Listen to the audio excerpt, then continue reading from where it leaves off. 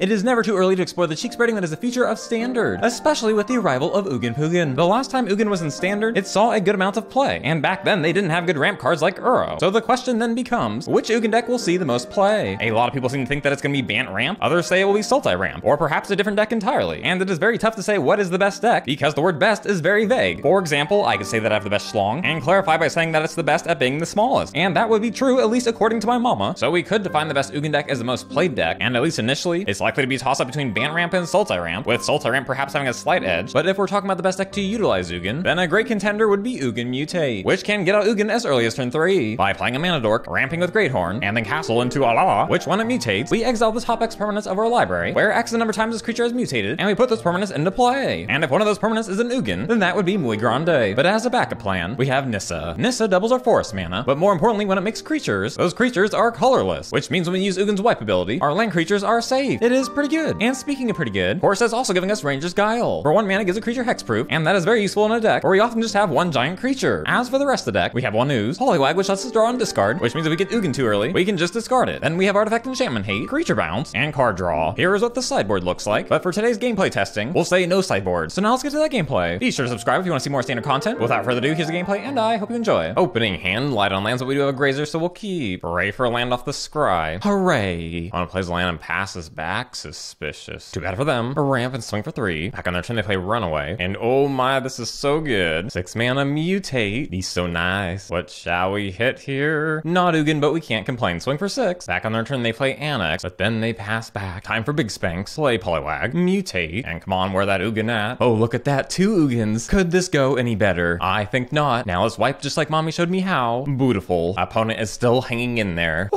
Exile. And let's finish strong. I think we have lethal.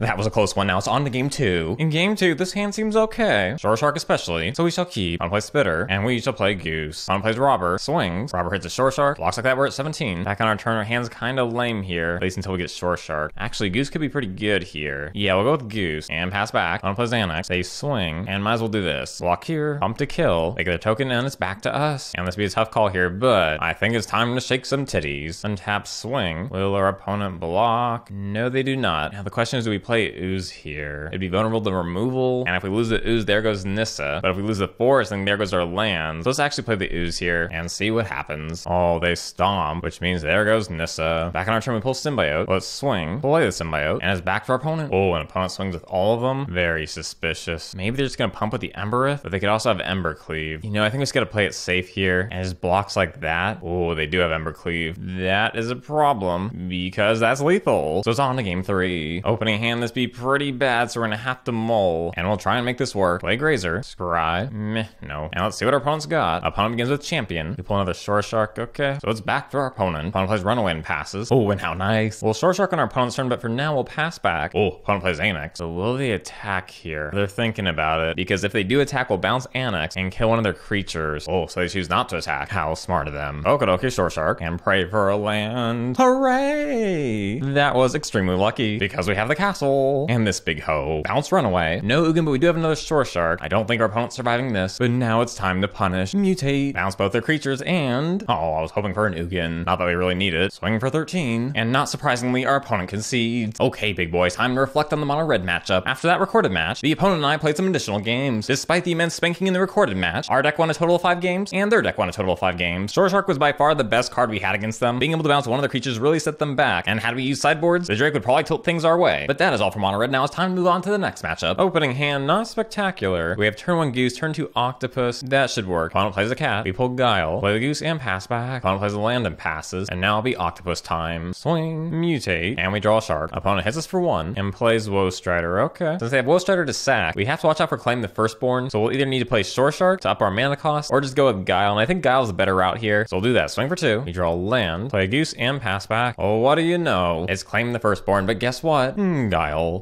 So no octopus for you. What's these? A second claim, this time on the goose. Okay. They hit us for 4. They make a food, and they sack. That shouldn't be too much of a problem. Let's go Shoreshark. Bouncing the Low Strider. Hit them for 4. And Nissa, nice. Low Strider comes back. We take 1, and it's back to us. It is time to shake dem titties. Swinging. Opponent chumps. They go to 7. Oh, and it just keeps coming. Might as well play the Grazer. Bottom nut. And let's see what our opponent's got left in them. Opponent swings. We shall chump. Then there's Low Strider. But since it's back to us, it's time for our opponent to get spanked. Untap a land. How wonderful. Exile 3 or less. Opponent be sacking in response. And since that is 7 damage, there's the game. Gosh, don't you just love how lands are colorless? But now it's on to game 2. Opening hand, this will not cut it. We're gonna mull. Oh boy, this is pretty bad. But just like my mama said about me, I guess we have to keep it. Oh, you gotta be kidding me. What are the odds? Okay, back to opponent. Opponent plays Priest. That is pretty good against us. But at least we pull Pollywog. Play Pollywog. Opponent plays Mayhem Devil and passes back. Well, we'll hold on to the octopus and pass back. Opponent be swinging with the devil. We'll take it. Then they play Trail of Crumbs and the cat. Not looking great, but flashing the octopus. Shoreshark, that's pretty good. Discard like that. And now let's do this. Swing and then Shoreshark. Summon Grazer and bounce the Priest. Hooray. We draw Ugin and then we'll pass back. Opponent replays the Priest. Swings for 3. But unfortunately for our opponent, the castle makes 6. Mutate. Once again, bounce the Priest. And kind of a whiff there. And now time to swing. Opponent chumps and then brings back the cat. I'm not sure how they're going to turn this around. Opponent plays an oven. Priest again. And a goose. They swing for 3. We'll chump. And they pass back. Gosh, 1 mana off from Ugin. Wait a minute. Wait. I can't count. Because that's 2, 4, 6, 7, and 8. Which means it's Ugin time. Exile 3 or less. Opponent be doing the sack. So many sacks. But now we swing. They bring back the cat. Hits us for 1. Plays another Priest. And it's back to us. Exile. They sack the cat. And how about this? That's a lot of mutate. Nissa makes a creature. We spank them for 9. Now let's see if they can pull off the comeback of the century. No, they do not, because there's a concede. Oh, and they had a claim in hand. You'd think that card would be good against us, but we have so many cards with high converted mana cost that once we start mutating, claims kind of meh. And just like against the mono red matchup, Shoreshark definitely saved us. But now be on to the next matchup. Opening hand has Goose and Symbiote, so we'll keep. Power with Goosey. Opponent plays land and passes. We'll play Pollywog and then pass back. Opponent plays land and passes. Oh, the castle. We'd be very close to playing the big boy. Actually, we could just hard cast it this turn. That might be the safest option. Discard. And well, it hit. Yeah. Okay, swing for 1. And a turn opponent grows spirals. Oh, and a wilderness reclamation. This could be tricky. Oh, safest option. Swing for 7. Opponent takes it and we'll hold the shark in hand. Opponent opts. What is these? Shark Typhoon for 6. And we could try and bounce the token, but if they're leaving one open, they have to have Mystical Dispute. So instead of mutating now, let's make a token. And now that's our turn again. And now we mutate. Of course, there's Dispute. We'll pay it. Oh, and Nissa shakes them titties. That's pretty good. And now we have another tough call here. If they have Aether Gust in hand, we should probably put the Shoreshark on top. So that's a blue creature. Then it is losing 2 power, but I think we gotta do that now that we're tapped out. So now it's blue. Oh, and our big boy hit a Grazer. How wonderful. Okay, swing for 5. Oh, it's 7 now. It's back to them. Oh, what is this? He's not good. Oh boy, they slam our dude for 8. And they draw 8 cards. Okay. And wait, do we have lethal? Oh, we do. Time to start shaking. Untap a land. Swing for 4. 1 damage off. So tragic, but too bad. Because now that's lethal. Oh, dang, they were so close to spanking us. But now it's on to game 2. Opening hand. Oh no. We're mulling. And this is a bit better, so we're gonna keep. Pull land, nice. Play Grazer. Opponent plays untap land and passes. Attempt to mutate. Aether Gust, fine. Take that, hoe bag. These untapped lands make me sodden punts. But ooh, Symbiote, that's nice. Attempt this Symbiote. They counter, fine, be that way. Now it's back to opponent. Oh, and it's our good old friend Reclamation. They have 1 card in hand. I think we just gotta go for it. Play the big boy. Opponent cycles, and it hits. Uh-oh, stinky. It's Sharknado. And oh, so close. Okay, we'll go with the Greathorn. Come on, something good. Oh, it's a land. Okay, back to our opponent. Oh my gosh. So it'll be Sharks versus Justice. Ooh, that's pretty good. Mutate. And come on, Daddy needs something good. A Nissa. And another Grazer. Oh. But the Nissa is most good because now we can do this. Mutate again. Oh my gosh, so many permanents. 1 nut, 2 nuts with Ugin, and a 3rd nut. Let's exile their shark. Animate a land. Swing for 9. And what they gonna do about this? They opt. They grow spiral. But no more lands in hand for them. Oh, how the mighty have fallen. Goodbye, tokens. And how about 1 more massive spank for old time's sake? This looks fair.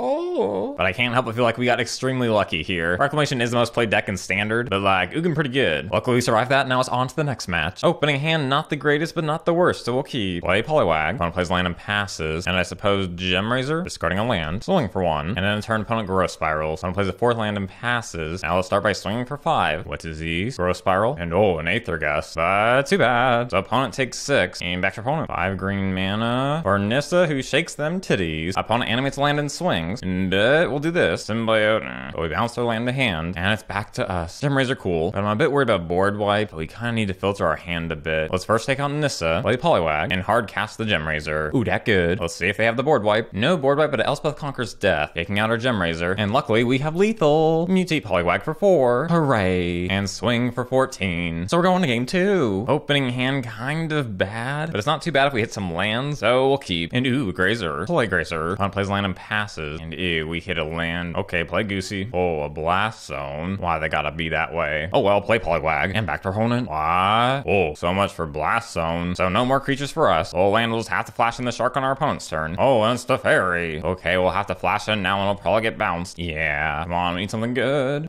That's not good. So just play the shark now. Opponent plays land and passes. And oh my gosh, we hit a land. Fine, swing it to fairy. Will it go through? Yep, the fairy goes to Jesus. And at the end of turn, they buff up blast zone. Opponent scries and passes back. What is happening? Scry Shoreshark? If we keep Shoreshark, they might hit with blast zone. So we'll bottom both. We pull an octopus, swing, and then octopus. We draw. And a Greathorn that's not so great. But hard cast. It hits. And blast zone moves up to 5 counters. Opponent plays land and passes again. Might as well gain life. Ooh. Oh wait, not now, not. But ooh. Let's swing. They crack the blast zone. And an Aether Gust. Okay. I suppose bottom. And now it's time for Ugin Pugin. Hooray! Slam our opponent for 3. Now let's see if they have Elspeth Conquers Death. Opponent Growth Spirals. Plays to Fairy. Bouncing our food to draw. And they be passing back. Oh goody, a Grazer. We'll just hit them for 3. Play Grazer. And pass back. Opponent cycles. Scries. Ups to Fairy and passes. We'll scry. Gemrazer, I guess. And you know what? How often do we get to Ultimate Ugin? We'll do that. So we gain 7 life, draw 7 cards, and put 7 permanents onto the battlefield. Oh, many options. How about these 7? Then with this Ugin, hit their Teferi. And back to our opponent. What is these? Oh, a Hydroid. Fine. And a turn will scry. Meh, bottom both. And might as well scry on our upkeep as well. Nissa, okay. Let's exile this Hydroid. Hooray. Then play Nissa, spanking our opponent for 10. How will they get out of this? They play Teferi. They up Teferi. They play Uro. And very suspiciously, they pass back. Bottom both. Ooh, that nice. Since they didn't bring back Uro, they have to have Shatter the Sky. So we'll play dumb and swing. Oh, look, what a surprise. Now let's exile their Teferi. Activate Nissa. Play this big hoe and pass back. Another Shatter the Sky. Then they bring back Uro. Oh, and then they play Nissa, hitting our Ugin. Now it's back to us. This might be a bad move, but let's do this. Take out their land. Tap all of our lands because I don't want to do the math. Untap a land. Play our second Ugin and exile 5 or less. We lose our Nissa as well, but we have a second one. Animate a land. Swing for 6. And it's back to our opponent. Oh my gosh, it never ends. They bring back Uro and play a Nissa. Okay. Why can't things ever be easy? Okidoki, scry on our upkeep. No to both. Yikes. Well, animate a land. Swing all at Nissa. If they want to save the Nissa, they'll have to block with Uro, which they do. But now kill Uro. Play the big boy and pass it back to them. They cycle a Wilt and they bring back Uro. Please just end it, please. Scry and oh, that's good. Let's mutate, animate a land, and finally our opponent concedes. Okay. They also forgot to up the Nissa last turn, but who can blame them with all the stuff going on? But at that point, it's too late. Once Ugin came out, it's really hard to come back from that because even if you pull an Ugin of your own, you can't simultaneously deal with your opponent's Ugin and the field. But we got really lucky in that match. Our opponent had 23 cards left in deck, and they hadn't hit either Ugin yet, and we just happened to hit ours first. And even though we did well in all of our matches, a lot of those wins did feel lucky because when you have a ramp deck like this, it depends on getting cards at the right time. Sometimes your opening hand just has the wrong cards, and sometimes it has the right cards. And in the matches today, we just happen to have the right cards at the right time. So will this deck be the best Ugin deck? That's still pretty hard to say. It does seem to do well late game as well as early game, but again, it's kind of a luck-driven deck where you need the right cards at the right time, and over the course of 10, 12 matches, you're going to get unlucky sooner or later. Okay, I'm starting to ramble at this point. Final conclusion, Ugin Mutate is very viable, but we cannot yet count out Ugin Bandit Ramp or Ugin Sultai Ramp, and only time will tell which is the best. But that is all for now. Be sure to subscribe if you want to see more standard content, and here are today's winners of the free deck box giveaway. You could win one as well. All you gotta do is interact in the comment section below, but that wraps up this video. Stay safe, and as always, I hope you have a great day.